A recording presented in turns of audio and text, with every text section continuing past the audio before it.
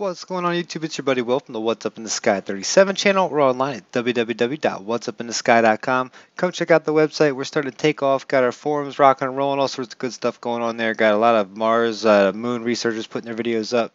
Very excited about it. And we're going to do a little space news. I haven't done this in a while. We're looking at space.com right now. I found 3 articles that you guys have sent over to me. One of them I think I stumbled upon. But this one's been getting a lot of share. This was from Mike Wall, the senior editor or senior writer.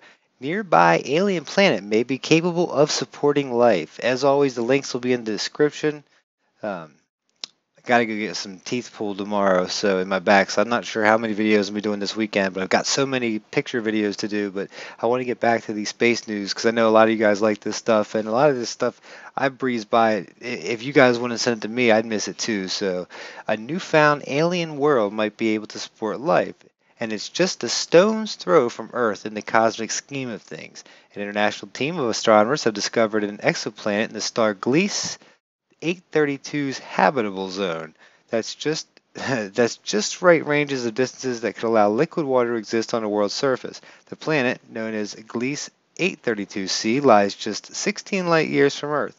For perspective, the Milky Way galaxy is about 100,000 light years wide. The closest star to Earth, Proxima Centauri, is about 4.2 light years away.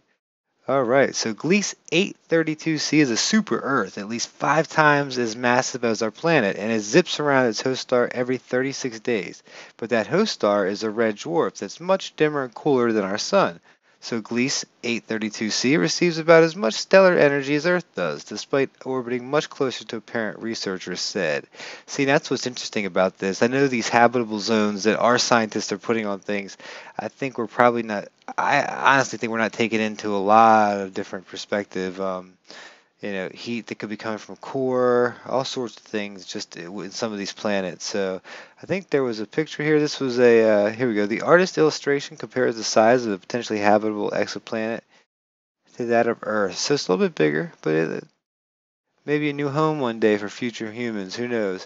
Maybe it's a home now to something else. They get a little bit more into this in the article. I'm not going to read the whole thing to you. Basically, they say they're unclear how much Gliese 832 resembles Earth. Indeed, the discoverers think the newfound world may be more similar to scorching hot Venus, with a thick atmosphere that has led to runaway greenhouse gas effects, or greenhouse effects. Well, either way, every time we're pointing our news telescopes out, every time we're looking for stuff, we're finding it. So very interesting too.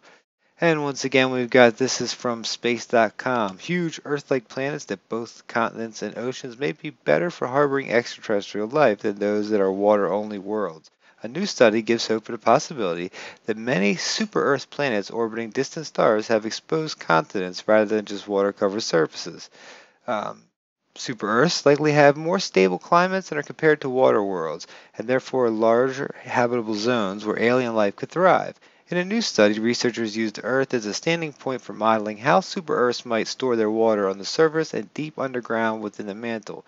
The work is detailed in the paper Water Cycling Between Ocean and Mantle. Super-Earths Need Not Be Water Worlds that was published in January issue of the Astrophysical Journal.